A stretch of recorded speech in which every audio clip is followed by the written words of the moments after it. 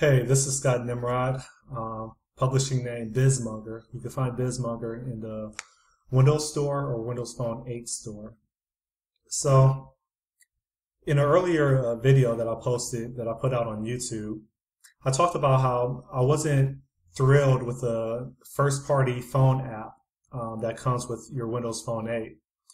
And as a result, I decided to take it upon myself to attempt to build a better version of an application that will enable a user to just have perhaps a better user experience in regards to the user workflow of accomplishing different tasks, such as searching for, a particular contact. And also, it would be nice if I could just group contacts together into various categories, such as friends, family, business, acquaintances, and then people that I just really don't interact with, but I haven't yet taken upon myself to remove them from my phone book. So, in summary, I decided to build an app based on those requirements, and I'm pretty happy with the results of it. So, let's get started. I built an app right here called Group Alert, right? I'm sorry, it's not Group Alert, that's another app. I built an app called Group Contacts.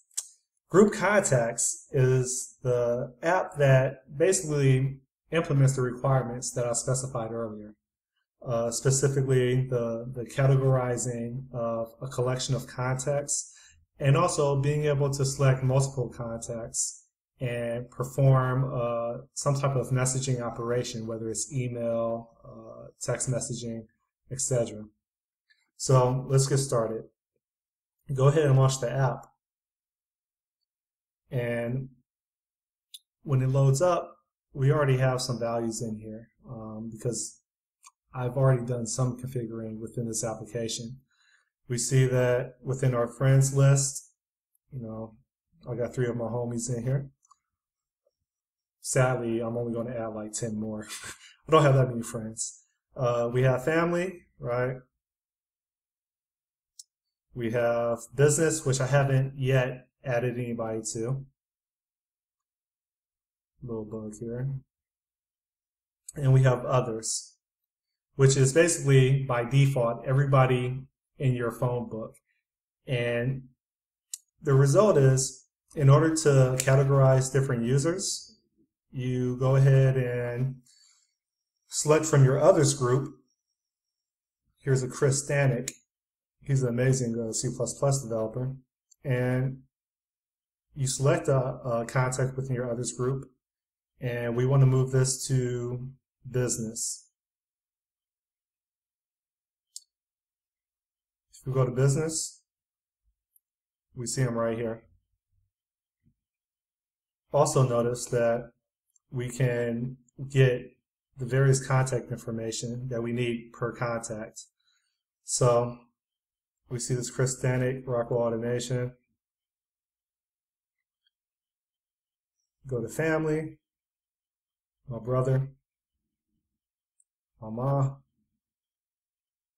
my girlfriend, friends, right? So that's the user experience that I was aiming for. Of course, none of this would ever be possible by writing XAML by hand. I decided to get my feet wet and I jumped into, or should I say I dived into, or dove into, shall I say, Expression Blend 2013, which is, here's a little snippet. And the window that I'm recording on is of a certain dimension, so you can't see everything. But maybe if I pan the application, you can see a little bit of what it is. And so I look at Expression Blend as a development tool for UI designers, or UX designers more specifically, to to orchestrate or direct a user experience based on various states, such as you see right here. We have initialization, we have friend selected state. We can specify the transitions of one state to another state and the amount of time that goes by, right? So again, this wouldn't be possible as a lone developer that has really no user interface design skills. I really don't. You can tell by the other apps that I put up in Bismarcker within the Windows Store. It wouldn't be possible for me to really accomplish this, but with Expression Blend, it is a learning curve, but it's amazing what you can do. And I've only been using this product from Microsoft for about 2 weeks, and I've already been able to get good results as a result of building some applications that are really focused on the user experience. So let's check out something. Something that I thought would be cool with this app is it would be amazing if I didn't necessarily have to, within one application, send a message one person at a time, such as a text message or an email.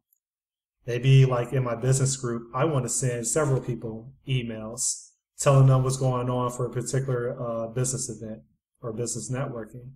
Or maybe I want to notify my friends of some things that may be happening that day. One way we could do this is we can go ahead and tap this app bar icon that's in the middle of our command bar or app bar.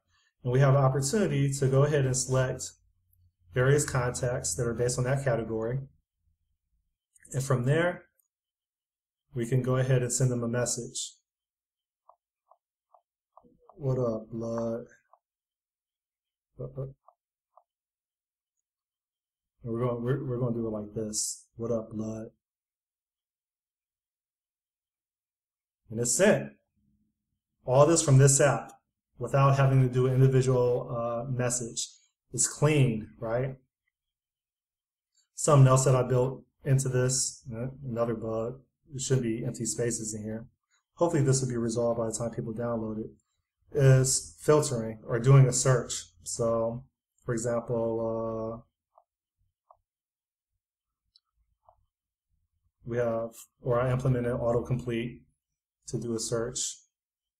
And we see the available communication mechanisms that we have for an individual contact, such as mobile, messaging, and email. In this case, the screen omelet, we don't have an email for it, but we do have a cell phone that we could call or message. And if we wanted to call her, we could just hit the command bar icon for call, or we could just tap the icon that's on the user interface that's under a name. And we could do that as well. So that's a short snippet of the app Group Contacts. That is an attempt to rethink the user experience for Windows Phone 8 phone application, or should I say phone book application. Let's do one more. Let's add some people to business, like Brian Zuter, also a great C++ developer. All right. That's pretty much it. All right. Thanks for listening. And in the next video, I'll probably have some more developments. Take care.